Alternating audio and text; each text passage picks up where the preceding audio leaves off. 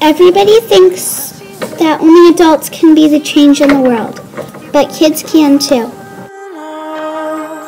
Here are some ways to keep water from going to waste.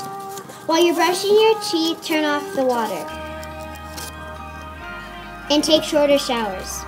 When you're leaving your room, turn off the lights. During the day, use the sun as your light source. Transportation is where you move somewhere.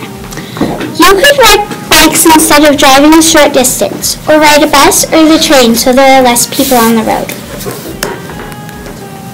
That is transportation.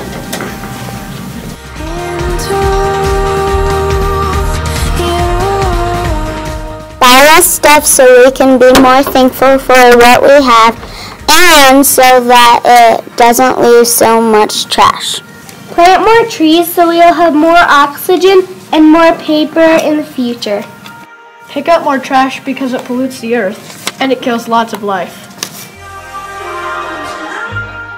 Use washable things like rags, water bottles, reusable bags, plastic containers instead of plastic bags, so we can save trees, plants, minerals, and bark.